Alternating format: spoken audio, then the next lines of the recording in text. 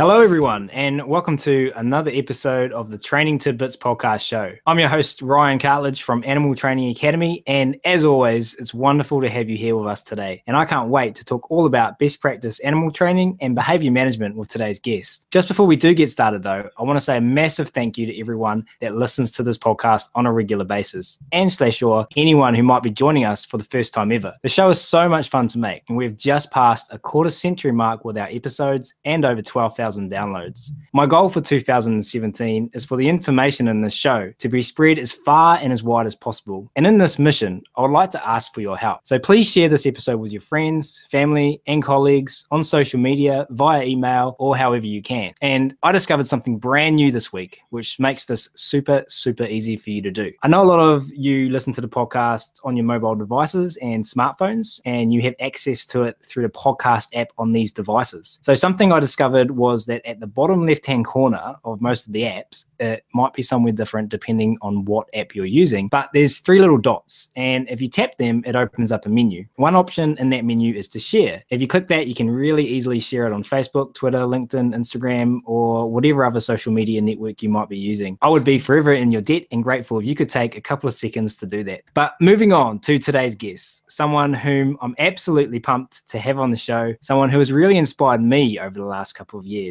One Mr. Wouter Stellaard. Wouter has been in the animal field for 26 years. His passion and career began in the Netherlands while working in a wildlife rehabilitation centre. He created his own animal ambulance while finishing his animal care studies. In search for further education, he came to the US, where he graduated from the Exotic Animal Training and Management program at Moore Park College. After an internship, he was hired at Natural Encounters Incorporated. He helped create, set up, train, and present bird shows at zoos and aquariums across the country. As a director of behavioural programs, he consulted both nationally and internationally to create zoo-wide animal training programs with keepers to grow their training and presentation skills. Currently, Wouter is the animal programs training director at the Columbus Zoo and Aquarium. He is responsible for the training of staff and animals in a variety of areas with a variety of taxa. He and his team produce natural behaviour, mixed species shows, run an immersive close encounters guest area, as well as an African exhibit experience. The African exhibit focuses on life around an African watering hole, featuring cheetah runs, bird flights, hoof stock, and a variety of mammal talks. Wouter's passion is to teach people how to train animals using the science of behavior change and further the industry standards. So without further ado, I am extremely excited, to say the least, to introduce one Wouter Stellaard to the show today. Hello, Wouter. Ryan, how are you, man? I am fantastic. How's everything over there in Columbus? Everything in Columbus is going fantastic. We have a great team and we're working on so many projects, so I like being busy, and that we definitely are up here. Awesome. Hey, it's an absolute honor to have you on the show today, Wouter. Let's dive straight into the first question. I was wondering if you could please take us back to where you first learned about positive reinforcement animal training and some of the first animals you ever trained using it. Man, that's a great question, but there's so many out there. You know, your best teachers are usually the animals you start with, and I've had some great teachers. Moore Park College was an amazing college to go to. I had great teachers like Gary Wilson, who is still out there teaching everybody how to use positive reinforcement to train animals, and he helped us train the sea lion out there, was training a sea lion. She taught me a lot of stuff. And, Steve Martin was one of the guys that really got me thinking about how to make training part of the animal's choice. So we stopped talking about making an animal do something, and he always asked the animal to participate in training. And so he was the first one to introduce me to Susan Friedman, who of course put all the science behind everything I always wanted to know, and she's still a great mentor. So, first animals is probably that sea lion at Moore Park College that I've learned a lot from. But then the hundreds of birds that Steve had were amazing teachers, and lots of people out there as well. And we've had a couple of guests talk about Moore Park College on the show, It sounds like such an inspirational place to start to learn about this stuff. And you're working with a sea lion there. Can you share any stories from your time with? Oh man, there is so many stories with that sea lion. And first of all, let's start with Moore Park College. It is an inspirational place. I came out of Holland and I spoke some English, but not a ton. And when I got to Moorpark, it's basically a zoo. It's like, who doesn't want to go to school at a zoo? And so we would come in at 6 o'clock in the morning and take care of the animals. So you build a relationship with the animals, and you come in, and before your 8 o'clock class, you better make sure all the areas are cleaned. And it depends, every different week was a different area. And then when I went through there, which is way back when, we had to do a night watch. So we, once a week, a team of us would stay there and do rounds at night and take care of, make sure that the animals were safe and secure and nothing was out of the ordinary. So it was an amazing experience for me to learn from so many great teachers out there. Like we said, Gary and Cindy, and God, Bill Walden was out there when I was out there. And those are lots of people out there that have influenced so many people. And I never thought I would like it. And I embraced it and loved it and think about it many times. And so the sea lion, man,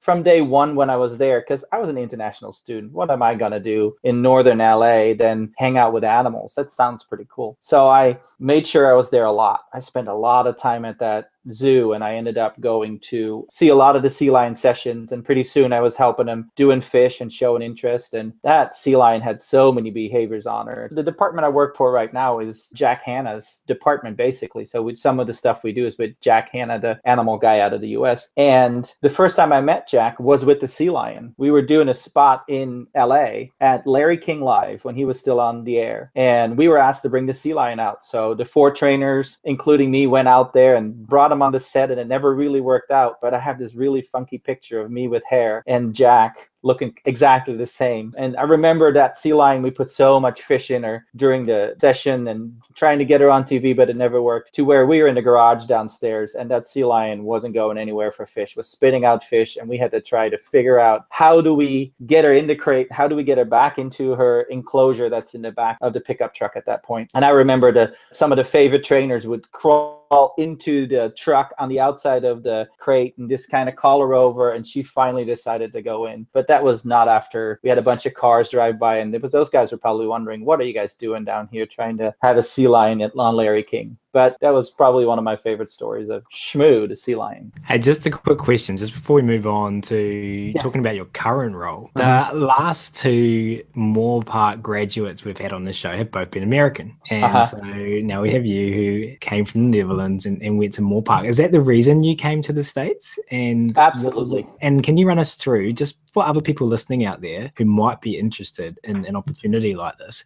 how did you go about back then? I know it wasn't last year or anything like that, but how did you go about applying for Moorpark? That was totally by chance. In Holland, I wanted to do something in a zoo. And when I graduated in Holland, I had a degree and I could go into any zoo in Holland. But 50 students graduate every year from this program. And there's 11 great zoos. Back then, there was 11 great zoos in Holland. And so there was a pretty small chance that you would make it into the zoo industry there. And I was wanting to learn more. And prior, when I was 17, 18 years old, I went to the United States as a exchange student. For 3 weeks, it was a Rotary exchange. And so I went to an American family and they hosted me. And then the next year, their son would come to us and we hosted him. So he got the Dutch experience. We got the American experience with the hamburgers and the French fries. And I remember getting Cokes that I just kept filling up and up and up and up. It was really an experience, but I stayed in touch with that family. And so as soon as I graduated, I had no idea what I wanted to do. I applied at some zoos and stuff. And then they said, hey, there's a school in LA that does exotic animal training. Why don't you check it out? And I'm like, that's funny. I went online, printed out the little form, filled it out, put a stamp on it, and never thought back of it. Never thought back of like, oh yeah, I remember doing that thing. Well, July 15th rolls around. And to my biggest fear, here's a letter in the mail, says, okay, you guys start August 7th. See you here. You're accepted. And that was a shock to the system. That was like, okay, stop everything you used to and go to a completely different world, completely different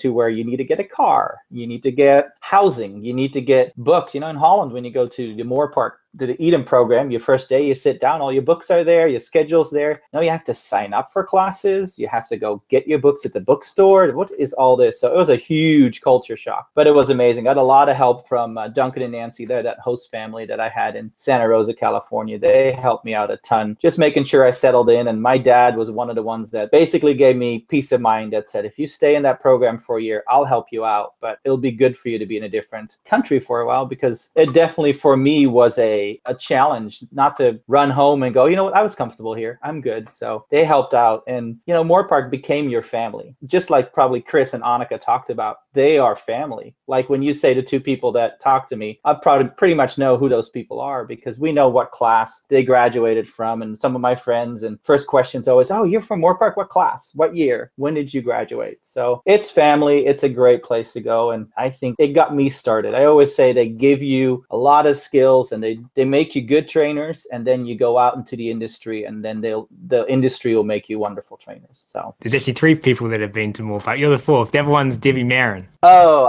yeah. It must have been a big turning point in your life because you remember the exact date. Oh yeah, it was huge. And the thing that really stuck out to me in your story there, from what I know from the time we've spent together, is just your passion to learn more pushed you kind of towards that. Oh yeah. You know, there's always so much more to learn, and I don't think we're ever done learning. And I think as long as we can keep that open mind and keep pushing towards learning from others and, you know, collecting the data. You know me so well. I always talking about show me the data. I want that data. Show me. You might tell me I can train something different in a better way. Cool. Let's look at the data. Let's look at what that looks like on paper. Let's look at the data, and then we can both look at it and decide if that data goes my way or your way. And usually it goes our way. We both have the right direction to go. We're going to be talking about collecting the data later. And if you take one Wouterism away from the show today, then that's going to be it. Hey, I absolutely love learning about people's behavioral odysseys, as I like to call them. Wouter, could you now please bring us up to date and tell us a little bit more about your current role, especially this really innovative African experience that I briefly mentioned in your bio? Oh man, my current role, it's got a long title, but that's Animal Programs Training Director. And it really is a managerial position for me because, as you know, I'm really passionate about teaching people to learn about animal training and how to help animals along in their day-to-day lives. And so in this position, Susie Rapp, my current boss, helps me out a ton and allows me to do a lot of teaching. We have the Animal Encounters Village, which is a great area. It's one of my passion areas. We have a director that used to say, touch the heart to teach the mind. You got to touch them somehow to connect them with wildlife. And what we do there is during the winter, we do outreach programs. So we take all these animals to schools and teach kids about these animals. And then when you talk to the summers, when the schools are out, we have this little village area where we bring these animals out. And every person that walks through there has an opportunity to touch a bearded dragon or a ball python and have an experience with it. We do penguin swims, we do sloth encounters, we do all these behavior-driven shows to where people will get passionate about animals again. Because I think that, you know, when you talk to some people, I just saw Mark Simmons talk at ABMA, and he talked about nature deficit disorder. I think is the one thing that we are seeing nowadays is that we're getting further and further away from wildlife. And that is going to be what we're looking at. We need to push into, get these animals back, get people smelling them and touching them and seeing how amazing they behave to get them caring about it again. And I think that's a big part of that Animal Encounters Village area that we're part of. We have the promotions department where we do a lot of things for Jack Hanna. And we help Jack Hanna with his TV shows. We go to Good Morning America. He does theater shows. He does all these speeches. So our department travels from one speech to the next.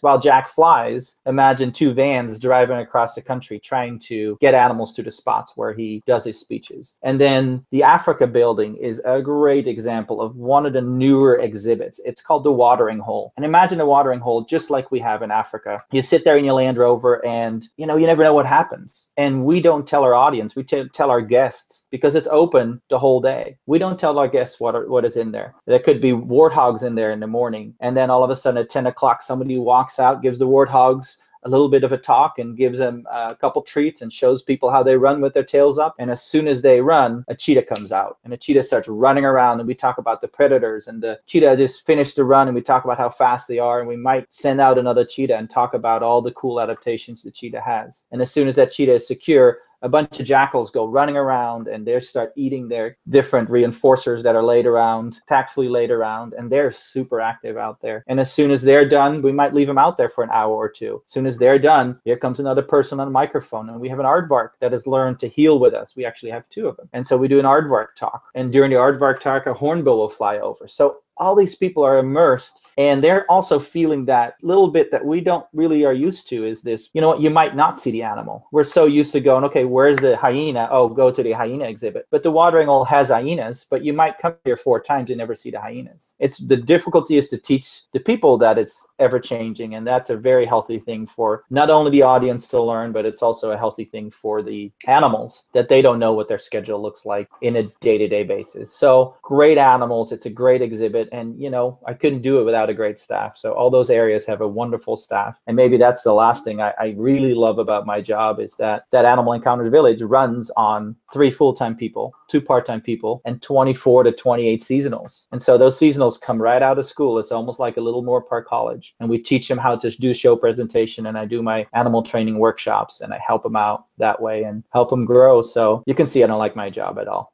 So basically, a visitor to Columbus Zoo could go to the African watering hole exhibit and sit there all day and be consistently entertained and obviously educated. Yeah, exactly. They have an opportunity to see different things, and we're on microphone a lot out there. We're educating, trying to teach them a lot of things that are going on, not only in the watering hole, but also in the savannah behind there. There are animals, our giraffe and all that stuff is out there. So not only can we educate them about the stuff that's close, but also the stuff that's far away. And one of the things that Susie really wanted in this exhibit is to have a cheetah run that we do 3 times a day. The cheetah run is really cool, but it's not the area that the cheetahs will live in. It's not the cheetah exhibit. So the area is still very active. And we also have a cheetah exhibit where people all day long can see the cheetahs. So we're very heavy in cheetahs. We use the cheetahs a lot. We take them on programs. So we help CCF, the Cheetah Conservation Fund, with all their programs. When they have a fundraiser in Washington, we will actually bring a cheetah and help them raise money. We had a cheetah conservation day here this year that Hardy Kern was a big part of. He put it all together and made sure people learned about cheetahs. And so there's a heavy conservation element to what we do, but we want to make sure that we carry a entertainment value through there as well. Some cool takeaways from there. Touch the heart to teach the mind, and the nature deficit disorder. Hey, just quickly, I want to go on to the next question, but just for those people who are listening and maybe aren't familiar with Jack Hanna, you've mentioned him a couple of times. Can you just give a really quick rundown of who Jack Hanna is and his history with the Columbus Zoo? Man, I don't think there's a way to describe Jack Hanna's legacy really briefly. Jack is just such an amazing person, so passionate about wildlife, so passionate about what we do. And so he wants to bring the animals to the people. When he started at the Columbus Zoo 30 some years ago, the zoo wasn't very highly rated. It was one of the lowest rated zoos in the United States. And he decided that if he was going to be director there, then if people didn't want to come to the zoo, he will take the animals to the people. So he started going out and showing people how cool these animals are. And he started slowly doing more and more. And then he does his TV program Into the Wild. So people know him here. He's very well known. He's on Good Morning America. He does all those programs, and he travels and he does these theater shows like we talked about a little bit earlier. So Jack has a huge impact on the Columbus Zoo. There's a lot of people that will come to the zoo just to see if Jack is there. And he's a huge part of what we do. And his passion just carries across the Columbus Zoo. Hey, thanks for that, Wouter, and really inspiring. I just love the innovation with that African watering hole. I can't wait to get my butt to Columbus Zoo and check it out with my own eyes. Hey, recently, Wouter, I had the pleasure of attending some talks that you presented at the Australasian Society of Zookeeping Conference in Adelaide, Australia in April 2016. There were so many things that you covered that really opened my eyes and made me look at things in new ways. Moving forward, I wanted to cover a couple of these. And the first one is something that you just mentioned, and I think a large majority of the listeners of this podcast will be able to relate to. And I know I definitely can. And this is the importance of team when managing animal behavior, not only for your zoo teams, but for anyone managing animal behavior when there's more than one person involved, for example, in our households with our pets. Wouter, can you talk to us about the importance of teamwork when managing animal behavior? Man, that is such a huge subject, isn't it? I think we are so want to be the best animal trainer in the world. And I don't think there is one animal trainer that's the best. I think there's a lot of teams out there. And I think there's a lot of teams because for me to be able to come share the information with you guys in Adelaide, which was a blast, by the way. It was great, but I could only do that because I had a great team back in Columbus to take care of all these other things. So I think for me, team is all about communication. It's all about sharing the knowledge. It's all about making sure that you have the most honest communication. And that means it's the most difficult thing is to tell somebody, okay, you didn't do this right, or you didn't do that right. There's ways that you can do that in a very supportive way, but you got to be in a supportive environment. And so when you come in and you come in as I know it all, and I've done it, I've been there myself to where I would walk in and I've seen a training session, I've been gone for a week, and I go, oh, hey, I know the answer to this, and just completely undermine all the people that worked their butts off while I was gone in Australia. And now I act like I know what I'm doing and know what they did wrong while I wasn't there. Completely wrong. And the cool thing about my staff is go, hey, hold on, buddy, time out. Honest communication, right? We've worked on this while you were gone. Why don't you take a couple sessions and come see what we're doing? And then we'll start talking about how we all see it. I think it's very sensitive to have a team that is happy to share their information, but also happy to let you know that, hold on, you're stepping out of line a little bit, or let's have this honest communication. So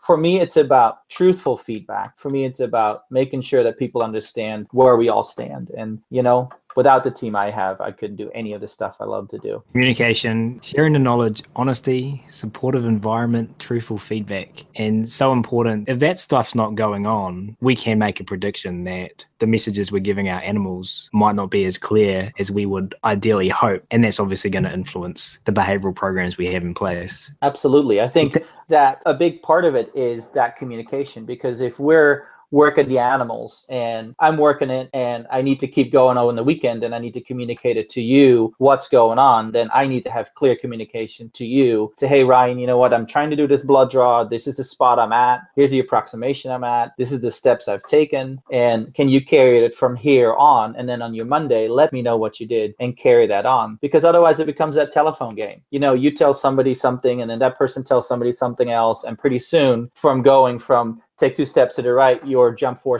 feet in the air. And nobody knows where it went south. You got to have that open communication, and you got to make sure that everybody understands where we stand. And it comes with education, comes with making sure everybody understands, you know, when we talk about not labeling animals, why we don't label animals, you know, what point we reinforce, what marker we use, or what bridging stimulus we're using, if we're using one at all. And, you know, I think that communication is all about education, and it's about making sure that your team speaks the same language. I guess that's the way I look at it. So once again, because I really like these, let's call them 5 key components of a successful team. Communication, which you just talked about in depth there, sharing the knowledge, honesty, supportive environment, truthful feedback. One might say that this is something that would form what we might label as a functional team. Just before we move on to the next question, can you potentially think of one takeaway message for those listening to this podcast about a step they could take towards making their teams more functional? I think that's a great question. And I think when you look like you just described, I think that is the ideal picture of a very well-functioning team. Almost, if you can say, too well-functioning. I think every team has its drawbacks. I think every team is always a work in progress. As functional as you might think your team is, or as dysfunctional as you might think your team is, every step towards better communication, better appreciation of each other is a step forward. So when you talk about these teams as functional teams, I think you're looking at a high goal. All these steps, all these communication, all those things are great, and all together they make a wonderful team. But I think there's not a lot of teams that are completely perfect like that. There's a lot of functional teams, there's a lot of dysfunctional teams, but all we're doing is just labeling them as functional, dysfunctional. What really counts is how it's working and how you're working on moving your team through the step. How do you improve communication? How do you improve working with each other? How do you improve feedback? How do you improve all those things? Because even in a great team, there's still room for growing. And so we get stuck on, hey, you know what? I work in a dysfunctional team. This team will never work. And for me, that's just a training challenge. Dysfunctional is just a label. What does that mean? Well, nobody talks to each other and, you know, we're not going anywhere. Well, for me, now you have described it in observable terms. Now I can start working on, hey, you know what? Let's talk about communication. Let's sit down and let's, you know, you probably see this too when you go to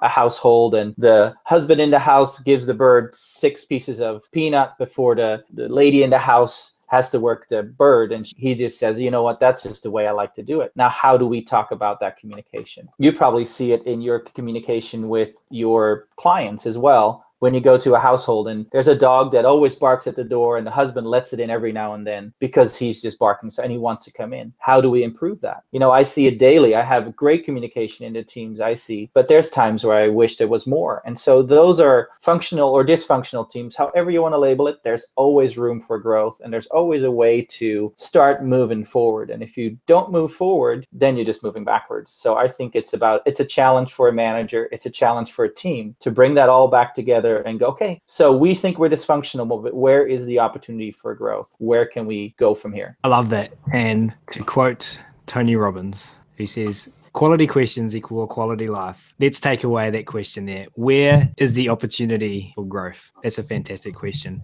Hey, thanks so much, Wouter. People listening, I hope this has given you some new insight into something which we all know is really important. Next thing I wanted to discuss is this idea of viewing behavior like maths. We've mentioned it a couple of times already. And one word that you used a lot at the conference last year, and we've mentioned a couple of times already in the podcast episode today, is data. We have to collect our data. Now, some people listening might be going, huh? Data? What's data got to do with animal training? Can you talk about this concept? Oh yeah, I am all about data. For me, it's all about seeing what the animal is doing, and that's my data. So when I ask the animal to sit, I put my right hand up and the animal puts its rear end to the ground, and then it sits. And then I reinforce the animal, I give it a treat. And so when we talk about data, for me, the data is in what the animal is doing. So when I'm shaping a behavior, is the animal increasing a behavior? Am I reinforcing it? Because by definition, if you reinforce a behavior, that behavior should maintain or increase in a future frequency. So there's my data. If I think that I'm reinforcing this animal for sitting, but he doesn't sit in the future frequency at all, then by definition, the data shows us that the animal is not sitting down. The animal is showing us in the data that this is not really a reinforcer. So let's look at what the animal is doing more than what the animal is thinking or what else is going on. It's really about show me what the animal is doing, and then I can tell you, is it a reinforcer? Is it a punisher? And then when we talk about terminology, I like to talk, and I bet you guys said the same thing. When you talk about positive reinforcement and negative reinforcement, when we think about negative, we always kind of pull towards that part. And negative really doesn't mean anything that I don't like or, somebody that I don't like. Negative in science is just like math, minus. It's just subtracting, taking something away. And that's why positive reinforcement, it's not about, oh my gosh, we all love it so much. Positive is just about adding something to the environment that increases or maintains behavior. That makes it reinforcement. So there's your math equation. So anytime you talk positive reinforcement, it's just about adding something to the environment. It's not about the emotional state of the animal. And when you talk about negative reinforcement, it's about taking something away out of the environment that has nothing to do with the emotional state of the animal. It's not negatively perceived by the animal to use negative reinforcement because by definition, if it's reinforcement, you're still increasing or maintaining behavior. The behavior is still continuing on and carrying on. So it's really about understanding the science. I've had the comment before when I've talked about the maths and the data that it's making training a little bit boring. But the main crux of it is just understanding the science and taking your time to look at, are we adding something? Are we removing something? Is behavior increasing? Is behavior decreasing? And collectively, we're labeling this as the data. Exactly. And I think the data is important to me because when you look at really good trainers, they are really good observers as data. They really see the small steps, the small approximations toward the end goal, and they see that they're reinforcing it. And after they've seen it X amount of times, 2 or 3 times, they know that in the past, their data has shown if I keep doing this step 3, 4, 5, 6 times, I end up at the same spot and it's really hard to move on. So the data that they have collected in the past has shown that. So now they're more experienced. So now they take 3 repetitions of the same behavior to go, okay, good. They got this step. Let me ask for a little more. Collect the data, see what I get out of that. And then do I relax criteria? Collect the data again. It sounds, I guess to me, it doesn't sound boring, but I get where you're getting at. And I think there's no real magic in it. But I think if we all start looking for magic, we just start throwing, like Susan Friedman said, throwing spaghetti on the wall. Let's look at something we all can see, and then we can all grow, and we can all make this behavior for this animal much better. It's just confusing to the animal when you start looking at what he's thinking and how we can set it all up and all that good stuff. So I'm all about just looking at what we got going on, just looking at what the animal's given us. And then from there on, I think the animal is looking at us the same way. What are you getting me that I can grow on and move on? And they collect data just as much as we do. So for someone sitting out there listening to this podcast who's maybe new to animal training, hasn't been practicing this stuff for a while, and they're thinking, can I use this as a reinforcer? Will this work? Will that work? What we've got to do first is to understand the science, understand that behavior quadrant, and then if we're attempting to the best of our ability to apply positive reinforcement, implement and collect the data. Is that correct? Yeah, I think that there's a lot of questions in that. I think if you want to use something as a reinforcer, that is not up to me. It's not up to me to go, oh, you know what, I'm going to use peanut butter for Ryan as a reinforcer. I'm going to give him a piece of peanut butter every time. Because how do I know if it's a reinforcer? I don't even know if you like peanut butter or not. How do I know it's a reinforcer? It's collect the data. Look if your behavior is maintaining and increasing, then I have a reinforcer.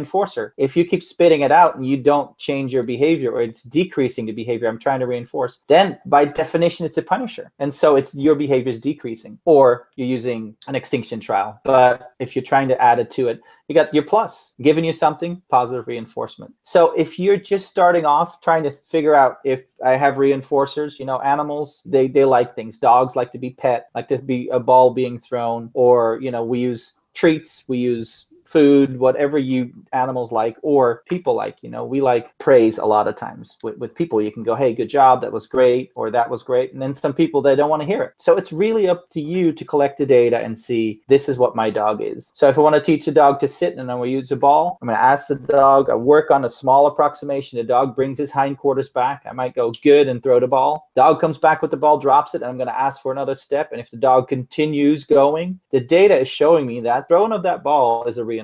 If the dog is just staying away with the ball or comes back with the ball and never really does anything else but look at the ball, maybe I need to look at a different reinforcer. Maybe I need to set the situation up, maybe arrange my antecedents a little bit different to set up that environment. But it's all about, do I have a reinforcer, something that maintains or increases behavior? Do I have the setup right? And, so is my antecedents set up correctly, and then the behavior will come along. Like Susan says, there's the cool thing about behavior, it doesn't happen in a vacuum. Behavior is a 3-term contingency. You got your ABCs, your antecedents, anything that happens before the behavior itself, and the consequence. We don't influence behavior at all. But the cool thing is, we do influence antecedents, setting up the environment, and consequences, what happens right after the behavior. And that's 33 or 66.666667 whatever percent of the equation. So we can work on that, and then the behavior kind of comes along with all that. So I'm kind of on a tangent to the right, but that's kind of where we want to go.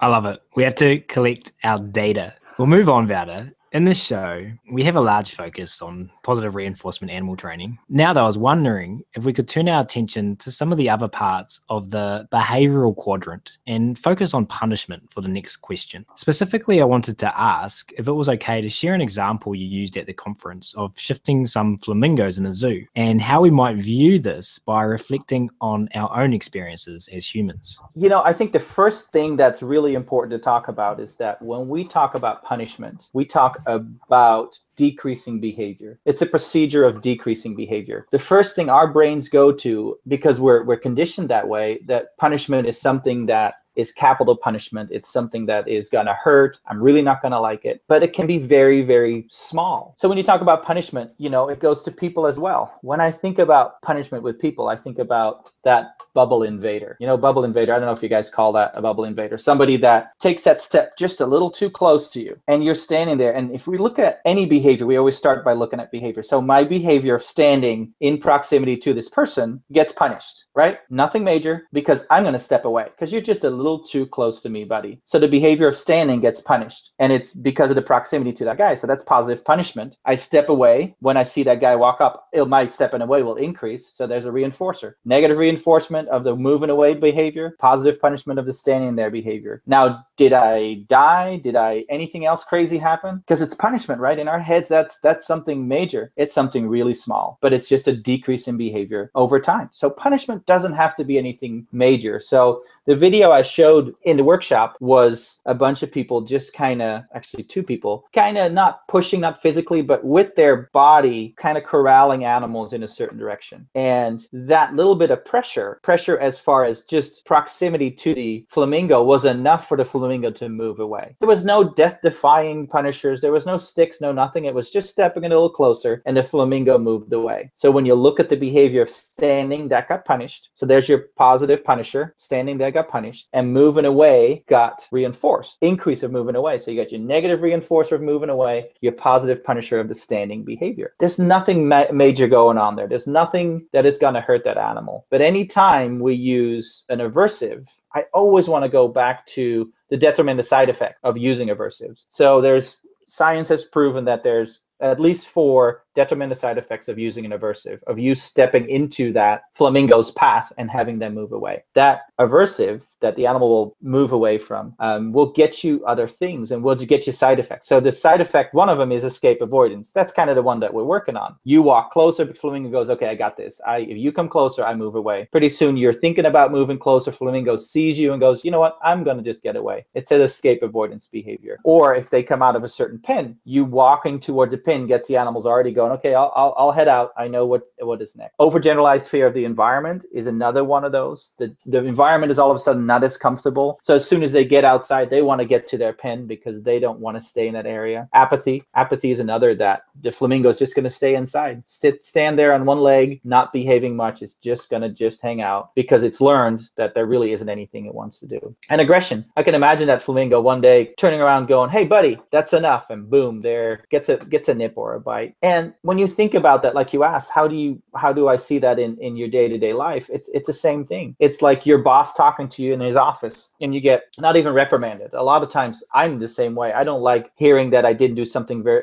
100% great. And so sometimes it's even that moment where they go, hey, you could have done this a little better. And you go, oh man, if that's enough of an aversive, you can go through that same list of side effects. So you go through escape avoidance, pretty soon you don't want to walk past your boss's office anymore. You just go around another couple cubicles to get there. Overgeneralized fear, pretty soon you go, you know what, my boss is on the seventh floor. I don't really want to go to that 7th floor because he might be there. So you got that part of it. Apathy, you know what, I clock in right at 8, 7:59 I'm there, 8 o'clock I'm clocking in, at 5:45 or 4:45 I'm standing there waiting to clock out at 5 o'clock. And aggression's usually verbal aggression. What we see is talking to each other. Oh, you know what, my boss just talked to me, he's such a whatever, and we label that, and that's our verbal aggression that you see just as much. So just like with the animals, that you see an aversive, you see that punisher happening, there is something going on, and we have to there's a better way to do it. Instead of using that positive punisher and a negative reinforcer, why not use a positive reinforcer? Why not reinforce the animal for getting to the other spot? And that is what we look at. Effectiveness is not good enough. We want to make sure that, because that's a problem with punishment. Problem with punishment is that it works beautifully, decreases behavior, and you get what you need. But because it's effective doesn't mean it's good enough. We need to look for our least intrusive, most positive ways of training. And that's why when we're in the operant arena, we look for positive reinforcement training. I love that term, bubble invader, Wouter.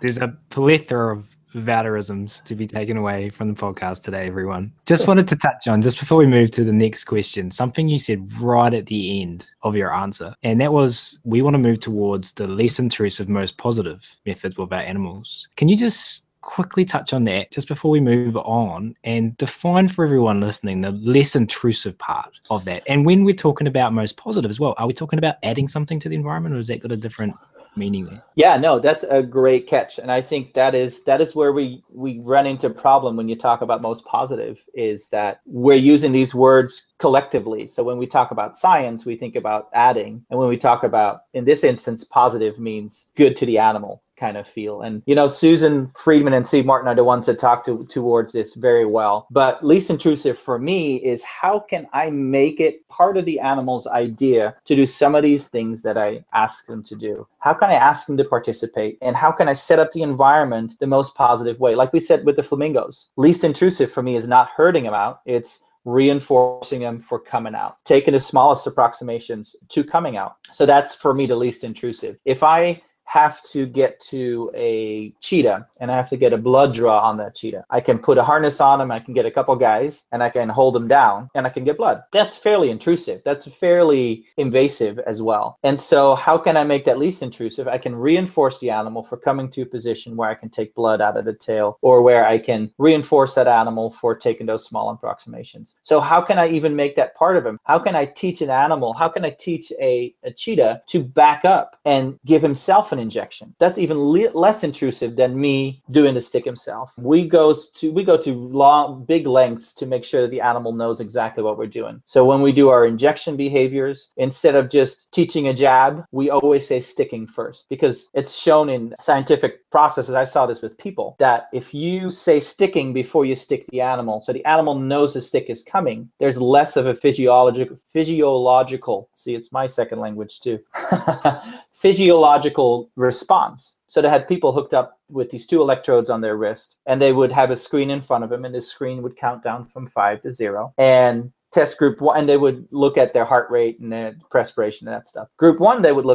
would count down from 5 to 0, and anywhere in the middle, they would get a shock. And so their heart rate went up and their physiological signs were higher than the people that would count down from 5 to 0 and then a stick. Every time 5 to 0 and then a stick. Their response was a lot lower. I haven't looked at any data for how that works in animals yet, but I think it helps our cheetahs because it's least intrusive. They know it's coming, and we can see them. Sometimes you can see them bracing. You can see them get ready to get the injection, but they'll sit there and get an injection, and they're like, and some of them come right, they stay there, and a lot of them will want to do it again, and they're like, okay, there's that resilience. So for me, that's least intrusive. Make it their idea. How can I have them participate? I want them come running in, coming, hey, is today an injection day? That's very least intrusive, instead of coming in and getting a dart pole or trying to do that. I think that's really powerful, and thank you so much for sharing that, Wouter. I know a lot of people are going to be potentially thinking about their interactions with their animals and also other humans a little bit differently now moving forward. Sadly, we are nearly at the end. Before we do arrive there, though, we have a couple more questions, and we're heading into one of my favorite parts of the podcast, and this is story time. Wouter, could you please share 2 or 3 stories from your experience and some important lessons that you've learned along the way? The story time, it's my favorite time. There's so many stories we can talk about. When I think about good stories, I think about the teams and some of the behavior. I'm a big behavior nut. I love seeing behavior, and one of my highlights is the team's behavior. So I like seeing animals be successful through people, and then telling great stories through doing that and reaching an audience, really getting there. So when I think about great behavior in the team, like we just trained this ringtail lemur, King Julian. I think there's another 100 other King Julians in the world, but this male ringtail lemur, we had an issue with it. The staff didn't always get a great weight on him because his tail would hang off the scale. And so they got together and we're talking, and they go, so how can we do this? We can do antecedent arrangement, so we can set up the environment for success. So we took the scale and put a big perch on it that sat high enough for the lemur not to have his tail hanging on the ground. So we got a better weight. But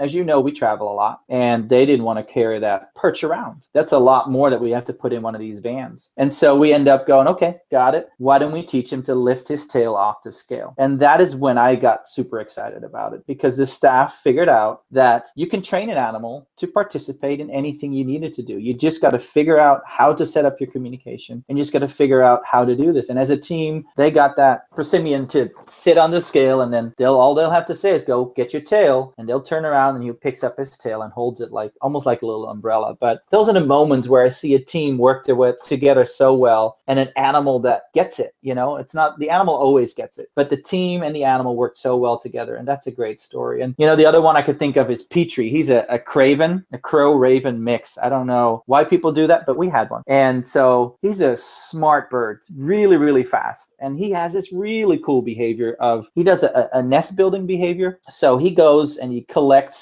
rubbish, stuff we have found, and a couple sticks. And a lot of times when we see nest building, it's birds just putting sticks in the middle of the nest. Well, if you really look at wild animals or wild birds, they take the stuff and really put it in the edge of the nest. And so they were really picky, and they said, let's train it the right way. So they trained him to pick up the sticks and really place them in the side of the nest. And then cans and then bags. And so all that stuff went in. And now they do that on programs. So now that animal goes out and shows kids that whatever they find, they put in a nest. And then the team said, hey, we can do better than that, right? So then they taught them to take the cans and the plastic back out of the nest and into a recycling bin. So the trainer will bring the bin out, and all of a sudden he goes, oh, I got this. And he takes all the other stuff back into the bin, which just a team to think of those things and to bring it together is great. And to see the people and the animals connect that well is such a highlight for me. And I think there's so many of those. There's so many stories. Like you and I worked at the State Fair of Texas together, and to work at that bird show was amazing. There's so many stories there. Some of them we shouldn't put on this podcast. And I remember the blue-throated macaws. I don't know if this happened in your year or not, but at the end of every show, we had a couple of macaws that looped 5, 6, 7, depending on what show it was. And these blue-throats were big flyers, really light birds, so they flew really big and did a really cool job. And one show they left. At the end of the show, they just looped the theater for a while and they were gone. So we ended the show and we started looking for them. Nothing.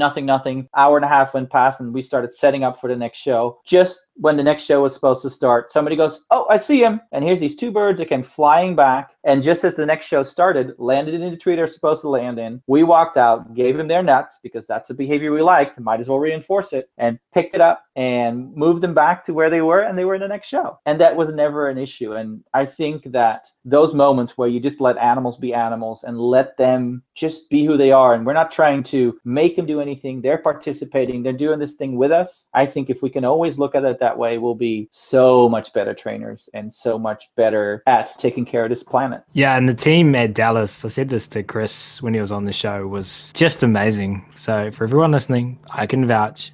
Wouter talks the talk and he walks the walk. It wasn't just you there. We had Rob and Steve and the entire NEI crew was just, for me, a sensational 6 week in Dallas, and definitely an amazing team. Now, with that King Julian behavior that you just talked about, I know in Adelaide you shared a video of that, and it was very cool to get a visual of what you just described. Is that possible to share on the podcast right up? Yeah, I'll get it to you, and then we can put it on there, no problem. Fantastic. I think everyone listening to this, to see King Julian on those scales, lifting his own tail up, like Wouter says, as if he was holding an umbrella. It's a really cool behavior and really awesome that your team shaped that. We are now sadly at the last question, and we're going to go full circle here. We've learned about where you first started your behavioral odyssey, where you currently are. I was wondering now, though, if you could take us into the future and share with us your vision of what you would like to see happen in the, air quotes, animal training world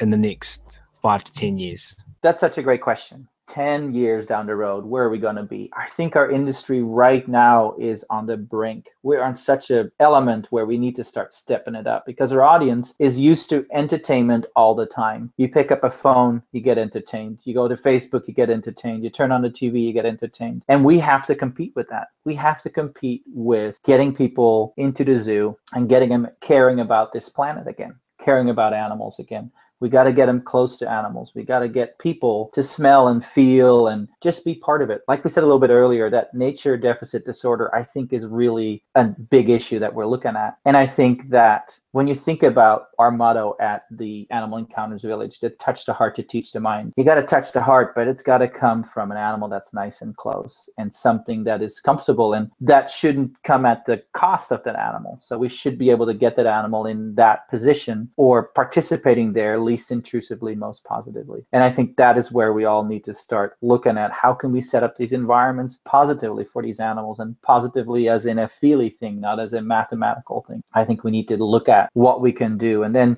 from an animal training standpoint, I think if we can continue to learn from each other, I learn stuff from everybody every day. And I think if we keep looking at most positive ways to train, least intrusive ways to train, carrying on and making sure that we're inclusive. There's so many people out there that have their own ways of training. Oh, this is this person's way and this is that person's way. And I know everybody has their own finesses. But as long as we all can keep an open mind and go, you know what, I learned this from Steve and I learned this from Ryan and Nick taught me this. And when Chris said this, and we make this beautiful melting pot of positive ways of training, that's where we're going. And I think that is where this internet is working beautifully, like doing this podcast or being on Facebook. You connect with people much easier. And I think we are going to create such a beautiful wave of positive reinforcement trainers that the world better be ready for it, because we need it right now. The world better be ready for it and stepping it up notches. And you guys there at the Columbus Zoo with your African waterhole and the behaviors you've talked about are definitely once again walking the walk. It's really cool to hear about. And I'm going to steal this Wouterism off you. That Wouterism is my new description of the podcast show. The podcast is a melting pot of positive ways of training. There you go. I love it. Another Wouterism. I have to thank you for that one. Wonderful vision there, Wouter, and we have our fingers, toes, paws, whiskers, tails, and all other animal parts crossed that this all transpires. That does now bring us to the end of the podcast episode. I hope all of you out there listening enjoyed this as much as we enjoyed making it. And Wouter, from myself and on behalf of the Animal Training Academy audience, a massive thank you for coming on the show today. It's been an absolute blast. Ryan, it was a blast for me too. I enjoyed doing it, and let me know if you ever need me to do it again. We will potentially take you up on that offer. Such inspiring, entertaining, and educational information in this episode. And if you guys have enjoyed it, as mentioned, one small thing you could do that would be really appreciated is to share this episode, as Wouter said, as much as you can on social media and any platform that you think it would be beneficial. One really easy way to do that, and something that I've just discovered this week, is that if you are listening to this on your mobile device or smartphones, then you can go into the menu of your podcast app and you can do it right from there. Most apps have 3 little dots and you can tap on those and there should be an option to share the episode. If you click that, it's really quick, it's really easy, and you can share straight to social media from your app, and we can make sure that we disseminate this information about best practice animal training and behavior management as far and as wide as possible. That's it from this episode. Thank you so much for tuning in and listening. It is a pleasure to have you with us. And until next time, stay classy, and you'll hear from us again soon.